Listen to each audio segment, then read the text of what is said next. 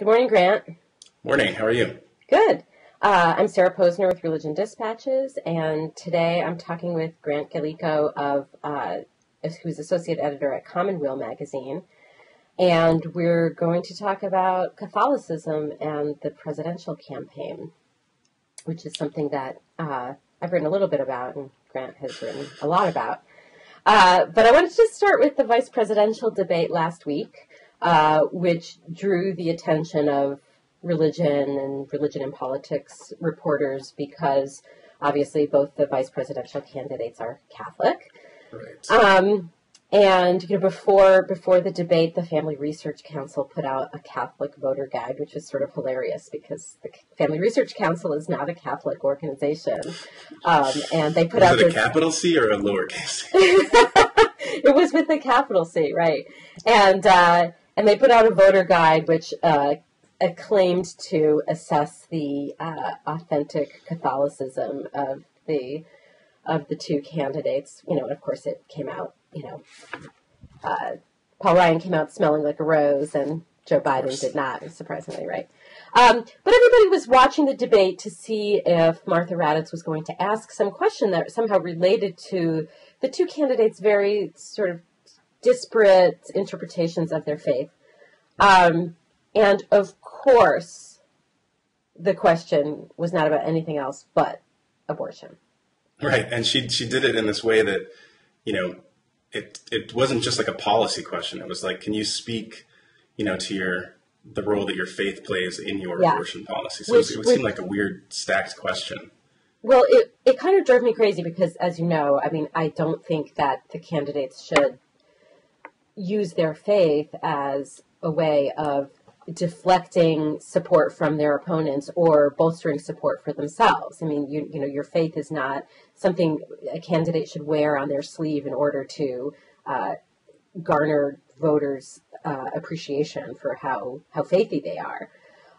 And the reality is, what either of these men think about their church's views on abortion has no bearing on whether abortion should be legal or not. It was just sort of like their personal interpretation of the Catholic Church's teaching on this. It was just such a annoying way to phrase the question. It's strange because, Paul Ryan, who's, a church-going Catholic like Joe Biden, and who's never shied away from trying to articulate the way his religious beliefs influence his policies, but he didn't make what's a very common argument from Catholics about this issue, which is that what the Catholic Church says is that it's not simply a matter of Catholic theology that causes the Church to teach against abortion. It's actually a question of natural law, and I was sort of expecting Paul Ryan to kind of make that pivot. Say that that my church teaches that abortion is wrong, but it's not simply a question of Catholic theology, but from the Catholic Church's point of view, it's just it's a question of common human reason, and that's the kind of that's how I was expecting him to pivot into the policy question. But the way that Raddatz framed it, it kind of hemmed both candidates in to kind of talk personally. She said that in her sort of. Right, and that weird question, and so they both kind of had to retreat immediately to the way they personally believe, which is something that drives a lot of conservative Catholics crazy, a lot of liberal Catholics crazy, people who think that the Mario Cuomo approach to abortion policy is just kind of a dodge, and that's the kind of criticism that Biden received after the fact. Now, when you talk about something that it drives liberal Catholics crazy, are you talking about liberal pro-life Catholics or liberal pro-choice Catholics? Probably both. I know liberal pro-choice Catholics, who probably favor much more restricted abortion access than the Democratic Party faithful. But they would also have a problem with just the kind of, this is what I believe personally, but it doesn't affect my policy kind of, I think Cuomo took and continues to take a lot of heat for that. And that it was really his speech at Notre Dame in the late 80s, I think, maybe the early 90s, that kind of launched that sort of argument. And what was his precise phrasing? Do you remember what his precise phrasing was? Sorry? What the exact phrasing that Cuomo used? I don't remember the exact phrasing. I mean, it was very similar to Biden's. Right, the personal versus what I would impose on other people. Right, yes. I mean, and you can see how, from the electorate's point of view, from the average person watching the television, I mean, that's maybe for most voters, that's a very appealing way to frame it, because in the American political tradition, at least as it's practiced today, you're not supposed to say that your personal religious views can influence policy that would govern people who don't adhere to those views. Right. Well, what's interesting, I think that both parties have hemmed their candidates in this regard, right? Because on the one hand, you have, sort of the JFK view of the world, right? View of the religion and politics world, right? But then since that time, since JFK's, separation of church and state speech, there's been a concerted effort, first by the Republican Party, to create an environment where it's required of candidates to talk about how their faith influences their policy, and in fact to portray faith and policy as being inextricably intertwined with one another, because if you don't have faith, how can you have policy that's okay? And then what you saw in the mid 2000s with the Democrats trying to push back on this, Republicans owning religion idea, is that they started to promote this idea that, yes, voters really want to hear about a candidate's faith. If they don't hear about a candidate's faith, they don't know that they're religious, and then they question what their values are. And so the Democrats have kind of hemmed themselves into a corner where they're like, they have to talk about their faith, but then what you're saying is if they talk about their faith, but they say their faith is disconnected from their policy decisions, then voters don't believe them. But I'm not sure.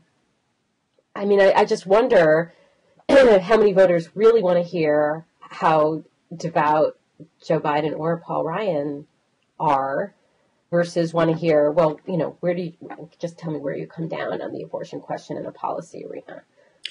Well, I mean, for the Democrats, I think in the way that they decided to shift, and you're not seeing it that much in this particular cycle, no, but in 2008, there was a very, very strenuous effort to connect with religious voters, especially Catholic voters. And part of that, I think, you saw the exit polls after Kerry lost, and it seemed like every single religious voter went for Bush. And so the Democrats, I think, in a kind of mercenary way that you have to, the way that you have to approach winning votes, they decided that they were going to make a stronger effort. And so they did. And in some ways, they were reclaiming the kind of historic connection between the Democratic Party and the Catholic Church pre-Roe versus Wade. The kind of labor priests, the social justice efforts that linked the church with a lot of policies of the Democratic Party. And so in this cycle, it seems like the Obama campaign has decided to kind of slow down its religious outreach, and it's a really interesting bet that they're making. First maybe 3 or 4 months ago, I was pretty sure that Obama wasn't going to win the Catholic vote, and his strategy was basically to go for women and voters who supported gay marriage, and voters, voters who were, closer to nuns than N-O-N-E, not N-U-N. But now, the most recent polling is showing that Catholics in swing states have kind of started to tilt toward Obama. Well, I don't think that there's a lot of evidence that, I don't know that there's evidence that the increased religious outreach that the Democrats engaged in 2006 and 2008 was actually the cause of them winning. I think that it's really hard to figure out whether that was the cause of them winning, right? Because there's no way to say for sure. It's just we don't know whether there were other factors that led to those victories, just like there were other factors that led to Democratic House losses in the midterms in 2010, and so there were some strategist, political operative types who promote this idea that the Democrats should talk about their faith more, who said that the losses were due to the Democrats not talking about their faith. But it's like, well, there were a lot of other things going on in 2010 other than the Democrats not talking about their faith.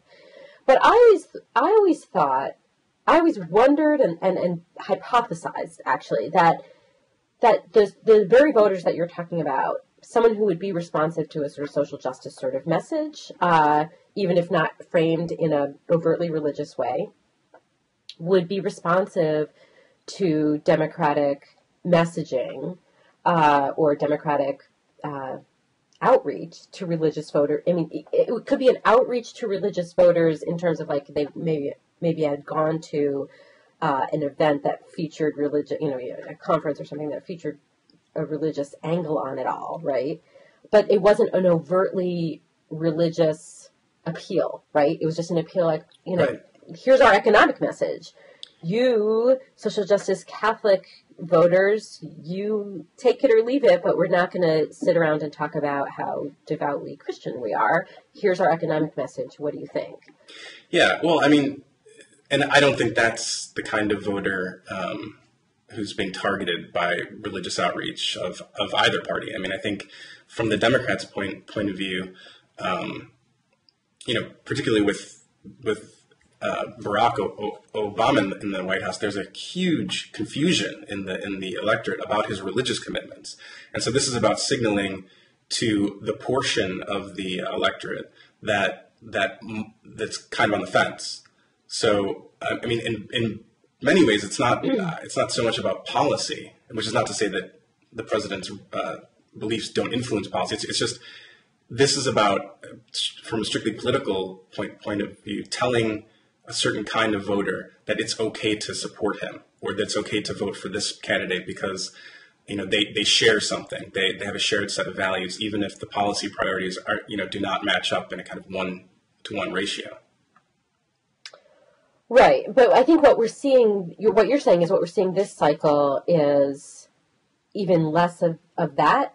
So there's definitely less of the overt religious appeals, I think, or at least there's a lot less of the events that are focused around making overt religious appeals to Catholics, and I think they did a little bit of this with the evangelicals in 2008. I mean, it's a much the Obama campaign seems to have really slimmed down on its religious outreach. And why do you think that is? Sorry? Why do you think that is? I mean, do you think that they've made a tactical decision that this really doesn't help in terms of winning? Or do you think it was more of a decision like this just isn't what we want to portray about ourselves? We want to be more, we don't want to do this sort of targeted religious outreach. It's like, oh, here we are. Today we're talking to the Catholics, or today we're talking to the Methodists. Right. No, I think it's probably more the former. I don't, in presidential politics, you want to do what you can to win without completely selling yourself out.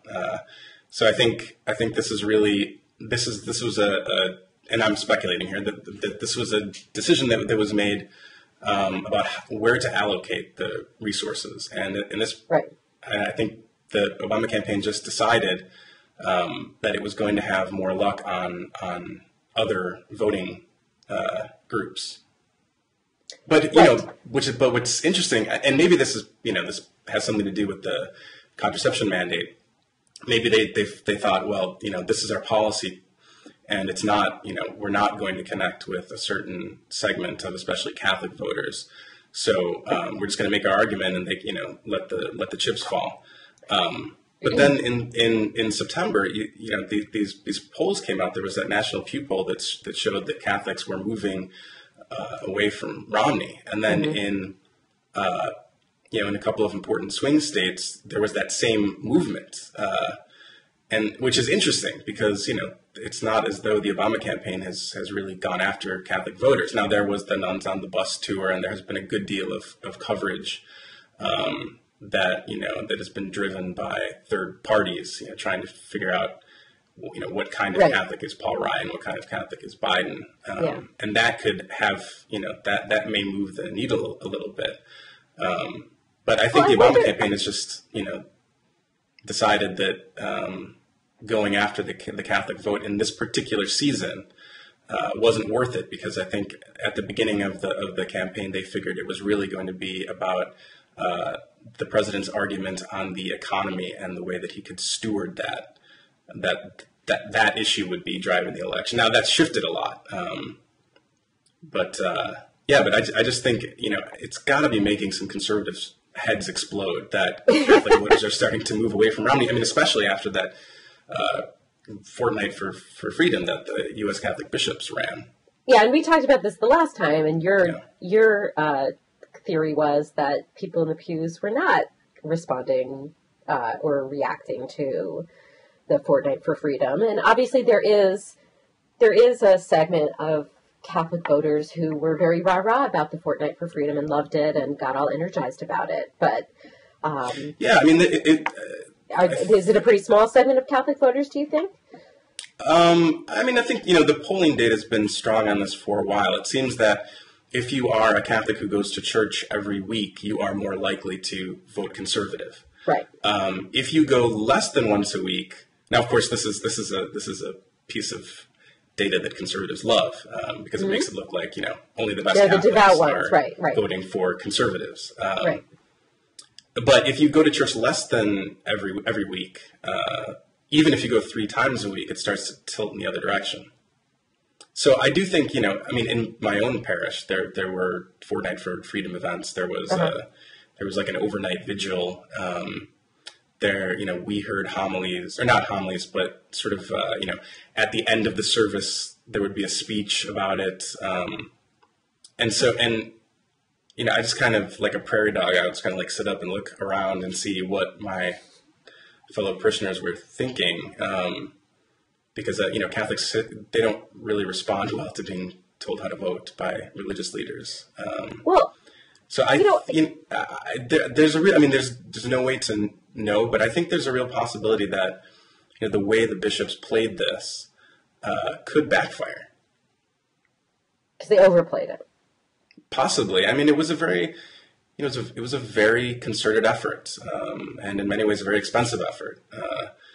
And I haven't looked at the Form 990s yet, but I would be willing to bet there's a lot of Knights of Columbus money behind it. Mm-hmm, mm-hmm. Well, one thing that I've been thinking about, there was another Pew survey of Catholic voters that came out last week, and some of the conclusions in the executive summary were kind of hilarious in that liberal Catholics tended to be, registered Democrats or lean Democrat. And conservative Catholics tended to be registered Republicans or lean Republican. Well, there's a surprise, right? And right. And I just wonder, are Catholic voters even a thing, right?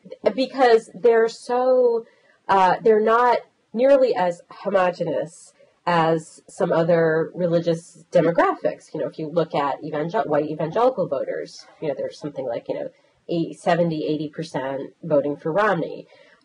Jewish voters, there's something like, 65-70% voting for Obama. That's kind of like people tend to look at those as an unshakable block. Oh yeah. But some of that is just got to be like a hangover from the '60s. I mean, this has been something. This has been an argument that comes up every 4 years, like clockwork. But are Commonweal, most people we who are always Catholic, get a whole series of pieces, and they all say they all ask the same question: is there a Catholic vote? Right. And most sociologists will say, actually, no. There is no Catholic vote. There are Catholic votes. There are pieces of the Catholic pie that go here, go here, go here. Mm-hmm. But by and large, Catholics vote with the winner. I mean, and that's partly why there's such a coveted. I mean, that is why there's such a coveted voting bloc. But the question of whether they are a bloc at all, it seems like no. Right, because I really wonder how many Catholic American Catholics are going.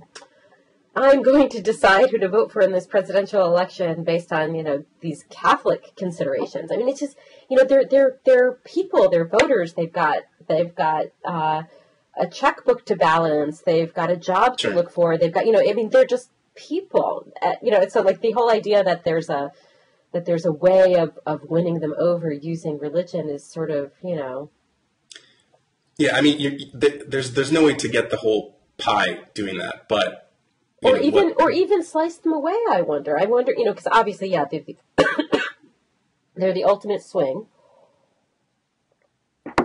Right, but so you see, the GOP or Democrats will make a play on certain values, and the idea there is to break off the values voters. Because this is all about the margins, and this is I expect this will be a pretty close election, or at least this is what the campaigns are expecting. And so they want to figure out a way. And I think you're seeing some conservatives kind of start, especially Catholic conservatives, kind of throw everything at the wall. Is this going to work? They see the polling data on Catholics not going the way that they expected, and they're kind of freaking out. Right. And so they're, we're going to try this, we're going to try that, we're going to try this.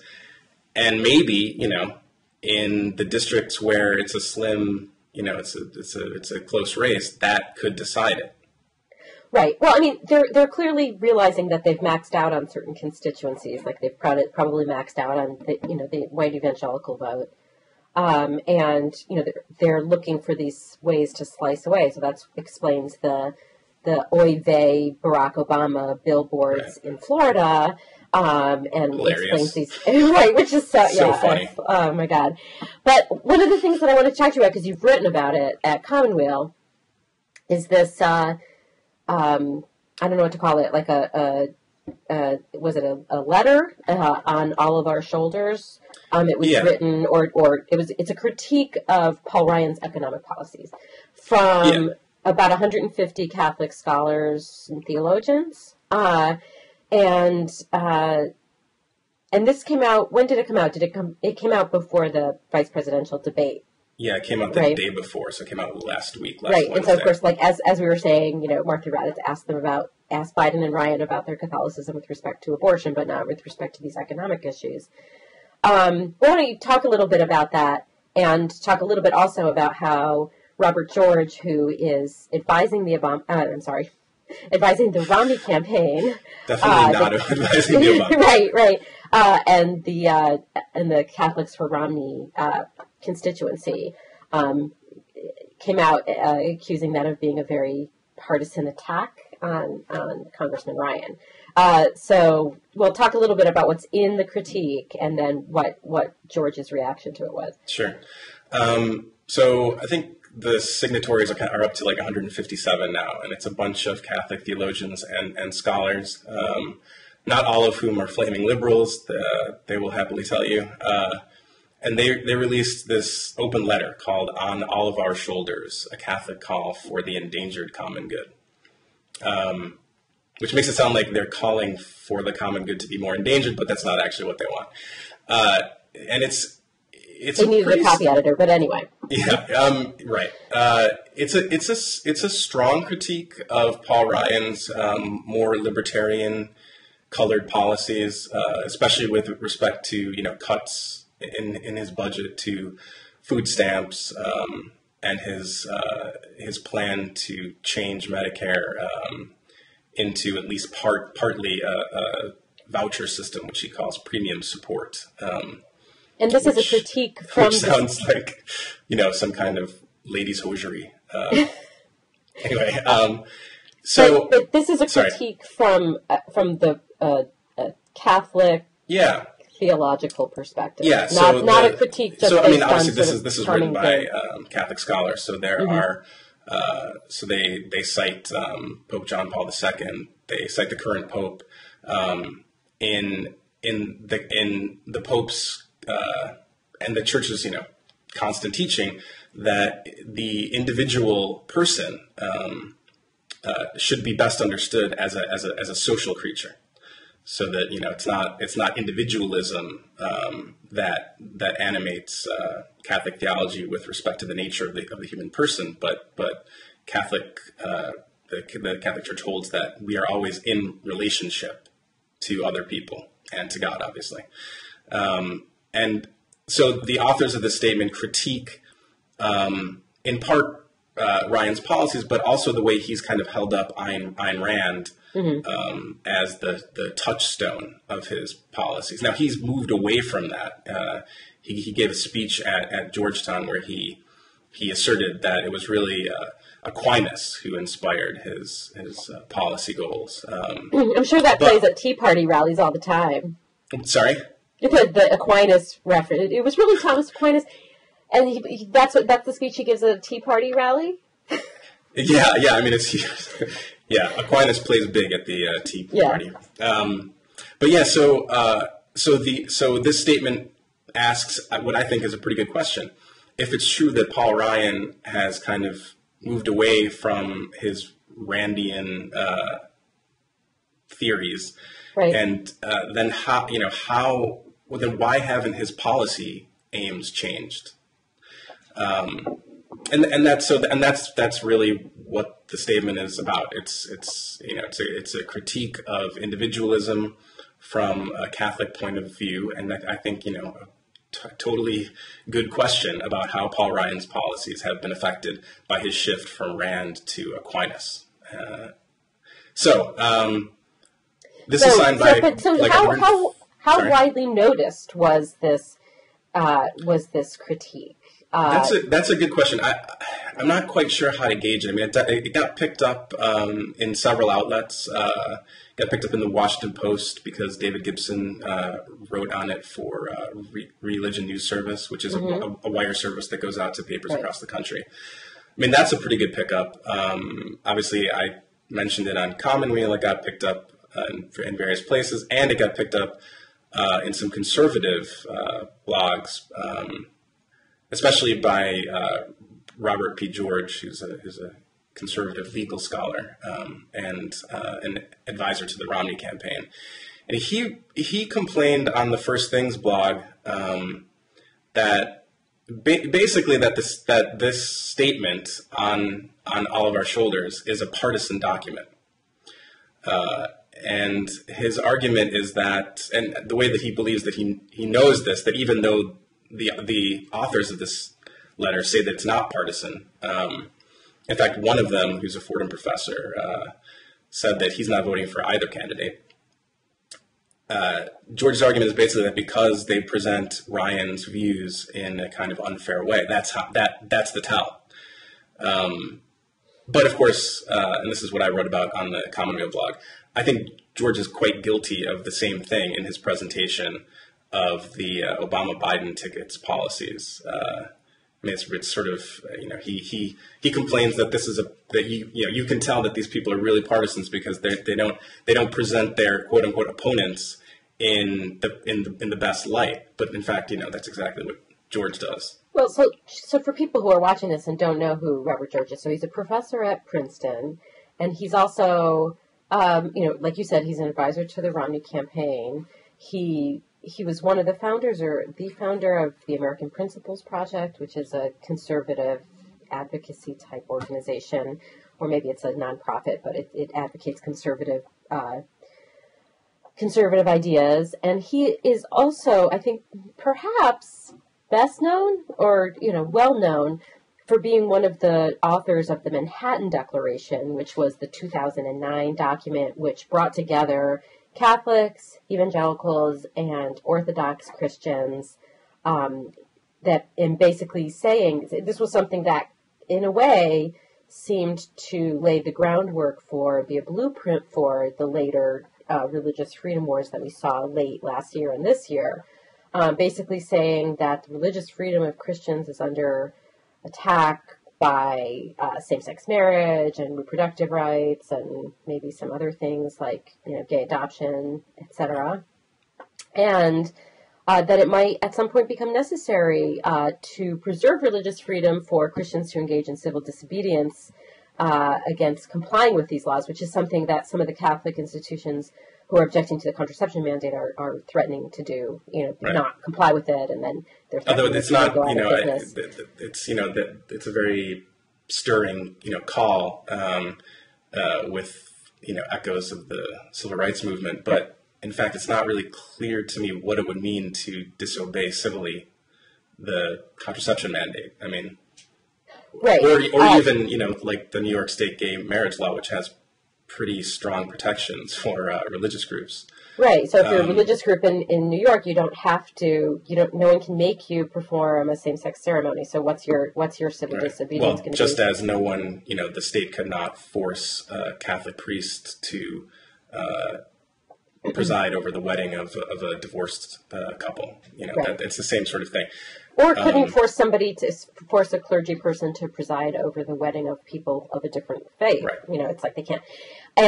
And with the, but I have heard with regard to the contraception mandate, there are some, I think it was the president of the Catholic University of America was basically saying, look, if we don't comply with this and we have to pay these penalties that the IRS is going to impose on us under the law, it's going to put us out of business, which raises questions of, which is more important your entire educational mission or that. But anyway, I gave all that background just in terms of who is Robert George and where is he coming from at this, and that his concerns seem more oriented towards objecting to the Obama-Biden ticket because of same-sex marriage, abortion, the contraception mandate, versus these objections, which are really quite different to Paul Ryan's economic policies. Yeah, right. And of course, this is the part in the debate when certain conservative Catholics will say, well, these issues, abortion and gay marriage, what's the third one? That these are not these are about intrinsic evils, and so because the way that their thinking goes, according to Catholic theology, when something is intrinsically evil, it makes it easy to decide that it's wrong. Whereas a question of economic policy, these conservative Catholics would say involves prudence. So you need to kind of figure out which policy is closer to Catholic teaching. But it's not intrinsically evil to cut food stamps. And do you agree with that? I mean, as a Catholic person, do you agree with that? Oh, no. I mean, I think the GOP. I mean, it's from the point of view of Catholic teaching. Just because something is gravely wrong doesn't mean that it's more important than any other issue. It just means that it is an objectively evil act, as Catholic teaching would put it. But it doesn't. I mean, this came up in the VP debate. Paul Ryan said that his ticket would not advance any kind of Catholic teaching. I mean, it wouldn't reflect Catholic teaching perfectly, because according to Catholic teaching, abortion is wrong always. But the Romney Ryan ticket holds that it should be legal and paid for with federal dollars in the cases of rape and incest, and when the life of the mother is in danger, and that's a prudential judgment, and that's reflected in the Hyde Amendment, which the U.S. Catholic bishops said that they supported during the healthcare debate. So you can, and for a Catholic voter who votes on these issues, she or he might say, okay, well, this isn't Catholic teaching, but this doesn't reflect Catholic teaching perfectly. But I'm going to cast my vote for Romney Ryan because this is better, this is closer to Catholic teaching. Just as another Catholic voter who believes that feeding the hungry is the most important issue would vote for Obama-Biden possibly, because they believe that their economic policies are more likely to put food in hungry people's mouths. Mm-hmm.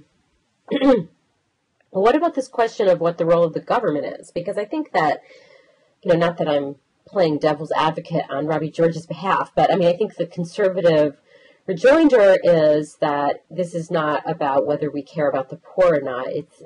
It's a question about the size of government and what the role of government is. Right. That's actually something that comes up in on All of Our Shoulders. The authors are right to point out that the Catholic teaching is not that government should be as small as possible. In fact, Catholic teaching has been quite clear for decades and decades that the government does have a role in ensuring the common good.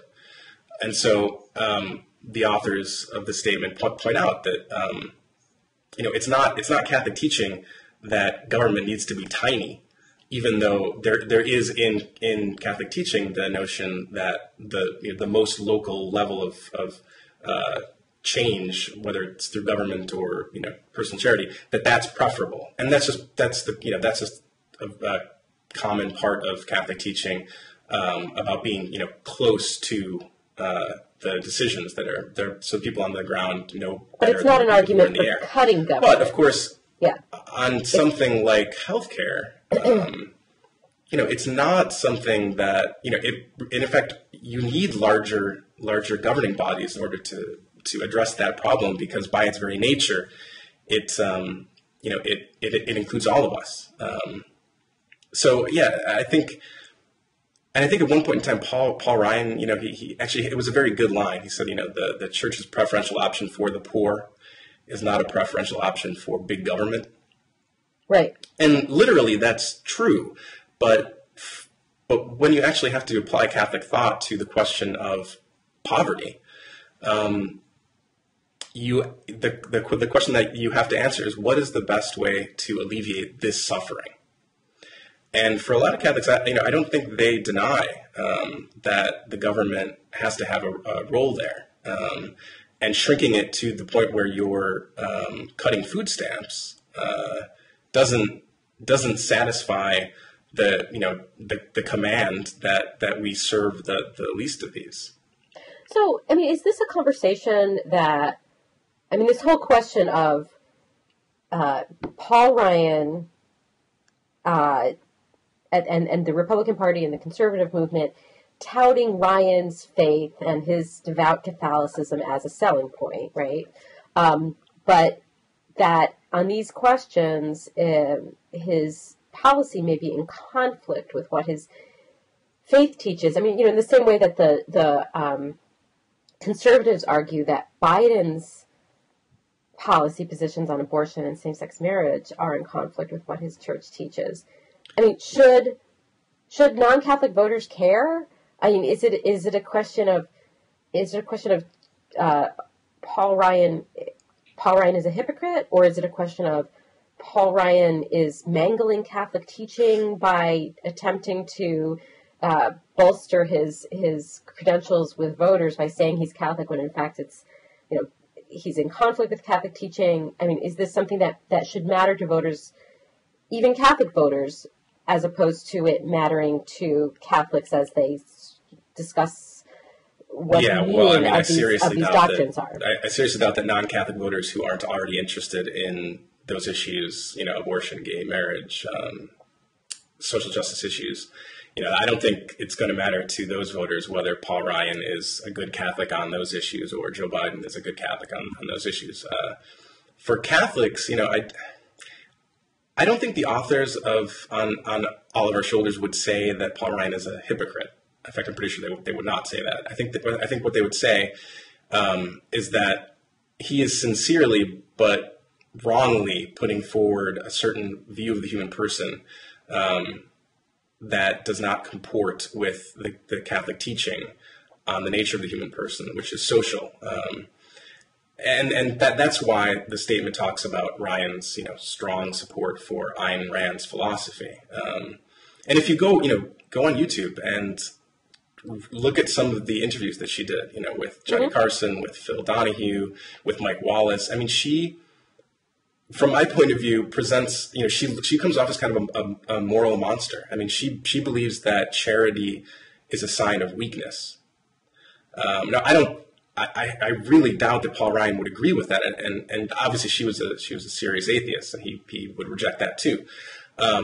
but the fact that he's expressed such strong support as recently as 2009, when he made this campaign video, which is still up on his Facebook page, right. in which he kind of held up the morality of the individual as what's most important. It's perfectly fair to ask him if this is something that you've pledged yourself to as a kind of touchstone for your own policies, then where's and you've shifted to Aquinas, where's the beef? Like how do we know this? Right.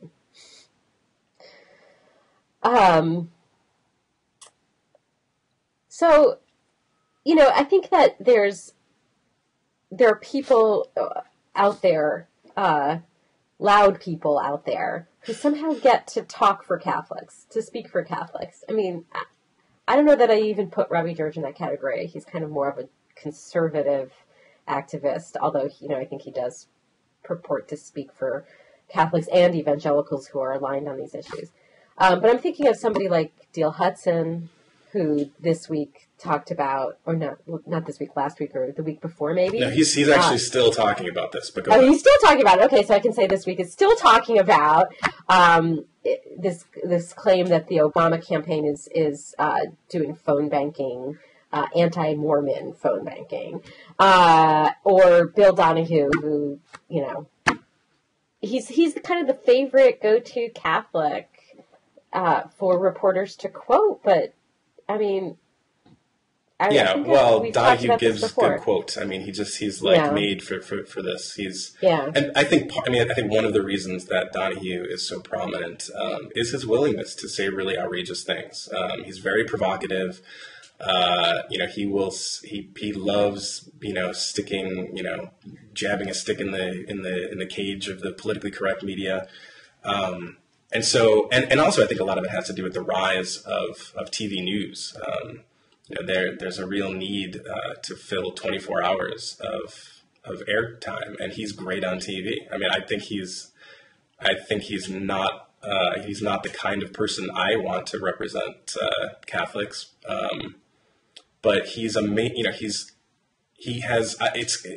it blows my mind. He has like a huge salary, right? He gets paid like $350,000 a year. He does? Yeah, it's huge. And they have like a $3 or $4 million budget. Maybe it's two or three.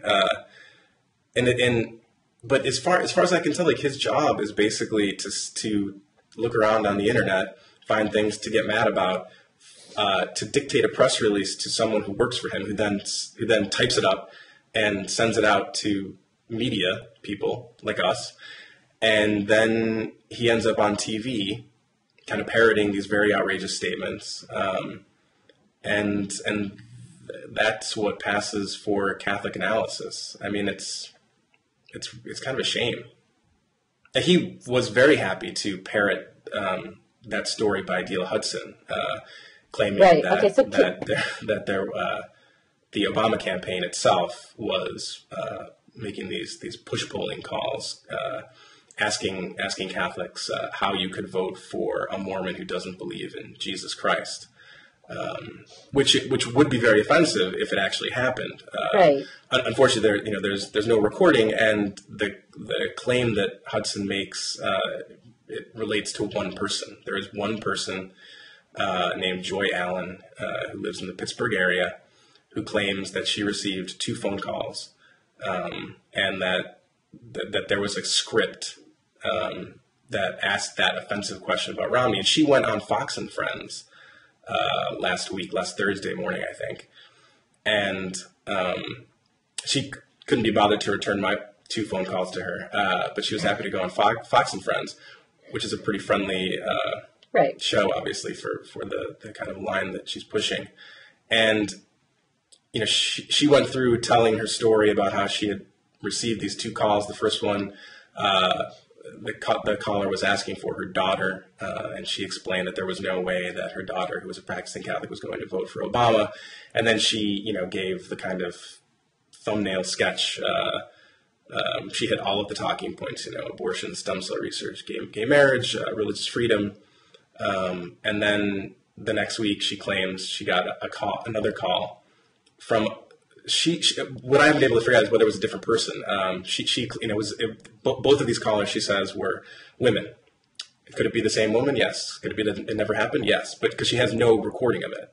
Right. And nobody else has come forward with. No. This. I mean, but Dale Hudson is writing on his website every day or every couple of days, trying to claim that the Obama campaign is making these offensive push calls. Of course, the Obama campaign has denied this, and they've said there's no. And it would be politically foolish. So this is one of the reasons why I'm dubious about the woman's claims. I think it would be politically foolish for there to be any kind of official operation where the Obama campaign is saying, yeah, we want you to call people and say offensive things about Romney's religion. That's what we want you to do. That's not happening. I mean, is it possible that there's some rogue Obama volunteer who's going off script? Yeah. Is it possible that it's the same person? Yeah. But is there some concerted effort by the campaign? That just sounds insane to me. So where is Hudson writing this? On this website called Catholic Online, which I hadn't seen until a few weeks ago. But this is his own website. It's not. It is, and he's kind of come back to life in PA. He runs this thing called the Pennsylvania Catholics Network, and what I find really intriguing about this story that he's pushing is that it came out on the day that Pennsylvania polling data showed that Catholics were moving away from Romney. Oh, interesting. So that was September 26th, and that same day, the story comes out that it might give certain Catholic voters pause if they believed it. And again, since we have no recording and no one else has come forward to say that they've received such calls, I'm seriously dubious that they actually happened, or that they're actually some kind of concerted effort. Dale Hudson did Catholic outreach for George W. Bush, right? Yes. I mean, he was really the one who kind of, he's the one who, when he was editing Crisis Magazine, he's the one who kind of said, hey, look at the Catholic polling data, look at who the church-going Catholics are voting for. And so he was the one who really kind of devised that strategy, which was smart. And he was a very, very, very influential player with the Bush administration's outreach to Catholics, and that went on during the time when Bush was in the White House. It wasn't just. But then there was some scandal. There were some scandals surrounding. And yes, there were. George too was on those faith calls that the Bush White House had. Right, but the scandal involving Hudson had something to do with sexual harassment when he was teaching at a university. Yeah, I forget when the story came out. I think it was 2005. It came out that he had left Fordham after there were allegations of sexual harassment. I'm not sure what to call it. The story was basically that, according to this report, that D.L. Hudson had taken a college freshman out for drinks for Fat Tuesday, for Mardi Gras, and that the two of them had a lot to drink and had some kind of sexual contact. I don't know what the details are. I was actually a student at Fordham at that time, and knew that the young woman who made those claims against him. And I didn't know why she left Fordham until I read that story. It's weird. Oh. Mm-hmm. So, but was he ever disciplined at Fordham over that? Or this was just a story that came out when he was working for the Bush administration? If I'm remembering this right, I haven't read it, for like 7 years. But from what I recall, there was according to the story, there was some kind of, agreement that Fordham made with him to leave. So he was disciplined by the university. I think he actually had tenure. And it was after he left Fordham, that he went to found to Crisis Magazine, which is a now defunct conservative Catholic monthly. Okay, interesting. But it is really, it's kind of amazing how he's, you're starting to see him quoted in major papers. But he's a very smart guy, and he has, and he's working hard to get his candidate elected. Yeah, no, I mean, it's part of the game plan is to push this idea that the Republican Party is more aligned with what Catholics, or at least what devout Catholics. Sure. I mean, and he's it was clever to target what would doubtless be a very important state, and set up shop Mm-hmm. there. Right. But I do kind of I sense a little bit of desperation from the frequency of his blog posts or press releases. I get them in my inbox every couple of days. Just flogging this story about these push calls that seem pretty hard to believe. But it's like he's been doing it for a couple of weeks now, and it hasn't been picked up by the major media. I mean, you could even see it in that Fox and Friends.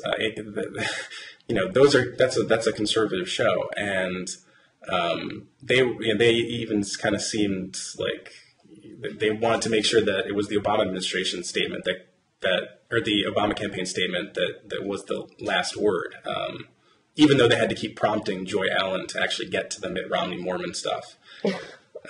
She seemed more exercised by the fact that a practicing Catholic could never vote for Obama for X, Y, and Z reasons.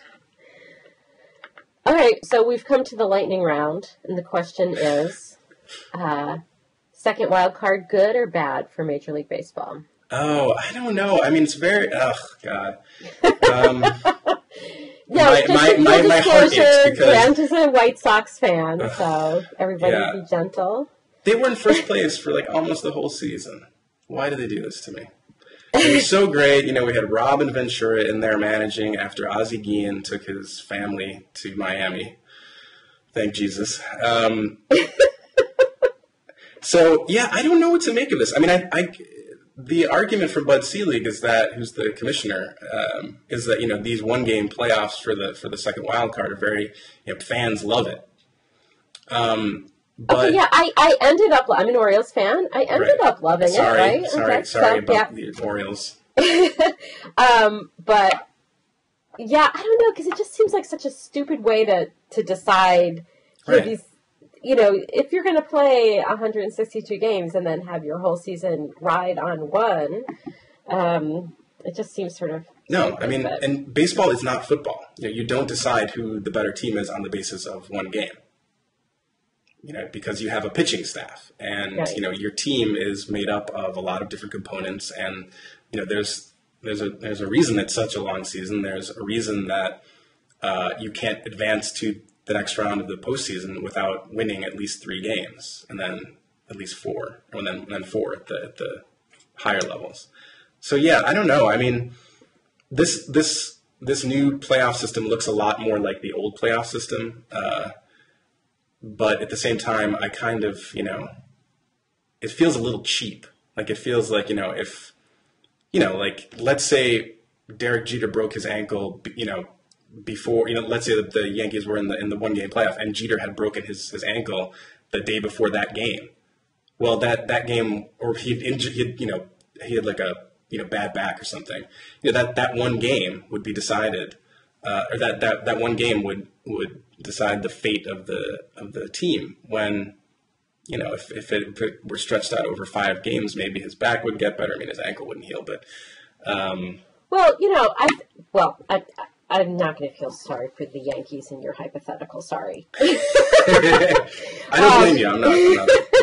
But I don't like the Yankees. I do have to say that it did make the season really kind of interesting and exciting, like all the different permutations of who was going to be where. I mean, in the end, you had questions about whether it was going to be the Yankees or the Orioles winning the division, and really at the end, more surprisingly, whether the Rangers or the A's were going to win the West. And it was just it was kind of exciting and fun, but I felt a little played though, because it was obviously just like this ploy to make it exciting like it's that. Cheap. It's super cheap. Who are you picking for the series? Well, I think the Tigers are going to beat the Yankees. Wow, yeah. I mean, without now Jeter. That seems pretty evident, and also just with the slump that Granderson and everybody. Yeah, Cano. Cano, amazing. Right? I mean, amazing. It's just kind of unbelievable. And actually, the series between the Orioles and the Yankees was unbelievable for the absence of hitting by both teams. So I really do think that I predict the Tigers will beat the Yankees, and I don't know about the National League. I do think that both teams are coming in with riding this great momentum of the Giants having come back from the 2-game deficit against the Reds, and the Cardinals beating the Nationals in that just unbelievable ending to that last game of their series. So total collapse. That was amazing. Yeah. So I don't know. I don't know that I have I can't predict the National League. What do you think? Well, it's weird because it's like, I think it's not, the powerhouse clubs kind of didn't make it through the National League. But I think, the Reds were very, very strong.